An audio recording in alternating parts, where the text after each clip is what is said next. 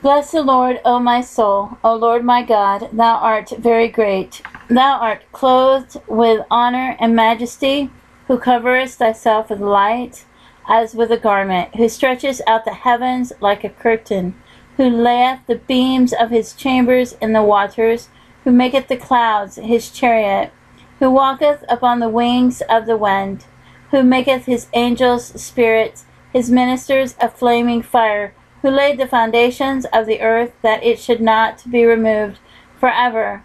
Thou coveredst it with the deep as with a garment. The waters stood above the mountains. As they rebuked, they fled. At the voice of thy thunder, they hasted away. They go up by the mountains, they go down by the valleys, unto the place which thou hast founded for them.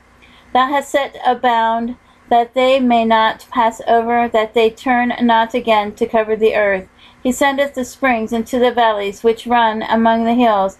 They give drink to every beast of the field. The wild asses quench their thirst. By them shall the fowls of the heaven have their habitations, which sing among the branches. He watereth the hills from his chambers. The earth is satisfied with the fruit of thy works. He causes the grass to grow for the cattle, and herb for the service of man, that he may bring forth food out of the earth, and wine that maketh glad the heart of man, and oil to make his face to shine, and bread which strengtheneth man's heart. The trees of the Lord are full of sap, the cedars of Lebanon which he hath planted. Where the birds make their nest, as for the stork, the fir trees are her house. The high hills are a refuge for the wild goats, and the rocks for the conies. He appointed the moon for seasons, the sun knoweth his going down. Thou makest darkness, and it is night, wherein all the beasts of the forest do creep forth. The young lions roar after their prey, and seek their meat from God. The sun arises, they gather themselves together, and lay them down in their dens.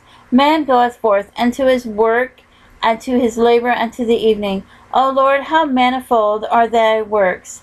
In wisdom hast thou made them all. The earth is full of thy riches. So is this great and wide sea, wherein all are things creeping innumerably, both small and great beasts. There go the ships. There is that Leviathan, whom thou hast made to play therein. These wait all upon thee, that thou mayest give them their meat in due seasons. That thou mayest give them, they gather. Thou openest thy hand, they are filled with good. Thou hidest thy face, they are troubled. Thou takest away their breath, they die, and return to their dust. Thou sendest forth thy spirit, they are created, and thou renewest the face of the earth. The glory of the Lord shall endure forever. The Lord shall rejoice in his works. He looketh on the earth, and it trembleth. He toucheth the hills, and they smoke. I will sing unto the Lord as long as I will live. I will sing praise to my God while I have my being. My meditation of him shall be sweet. I will be glad in the Lord. Let the sinners be consumed out of the earth, and let the wicked be no more. Bless thou the Lord, O my soul. Praise ye the Lord.